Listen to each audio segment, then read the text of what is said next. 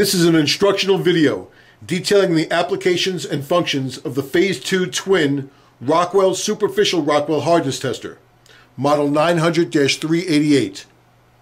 These dolphin-nosed hardness testers are designed to primarily test metals using the Rockwell hardness method via a closed-loop, load cell-driven control. This replaces the older weight-loaded systems where the testing performance was not as consistent or as accurate as the current load cell system. Now let's move over to the operation of the hardness tester and see how easy it is to utilize the different functions, taking tests, and obtaining results. Let's begin with the unique design of this series hardness tester. The maximum workpiece height is 300 millimeters, or just shy of 12 inches.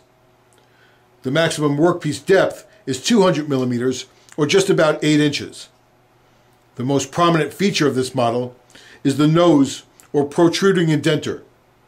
This design allows for inner diameters larger than 1.5 inches to be tested. A standard design machine makes that operation very difficult. The Z-axis motor controls and the start control are here along the body. A mini printer is also on the right side, while the hardness readings, settings, and parameters are all visible via the screen interface.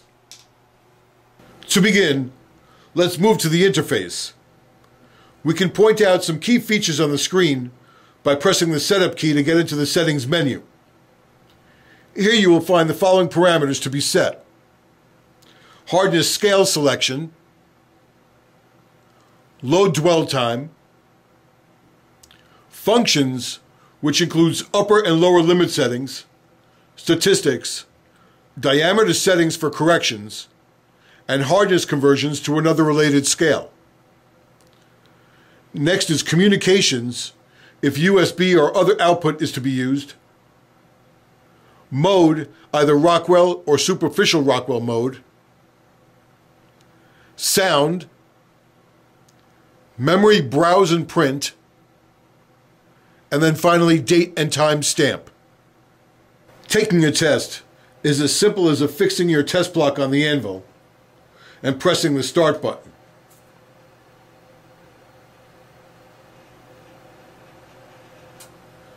The machine will automatically take the test and drop about 2 millimeters from the indenter when it's finally finished.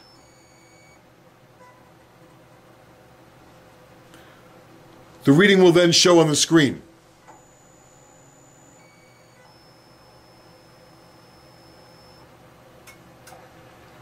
Taking another test is as simple as moving over the workpiece being tested a small amount and push the start button again.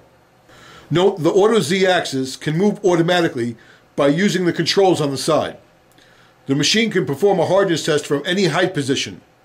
However, if time is of importance, you may want to consider making sure the test starts from as close a position as possible. This concludes our application and function guide for the Phase 2 900-388 Auto Z Dolphin Nose Twin Hardness Tester. Should you have any questions, please do not hesitate to contact us.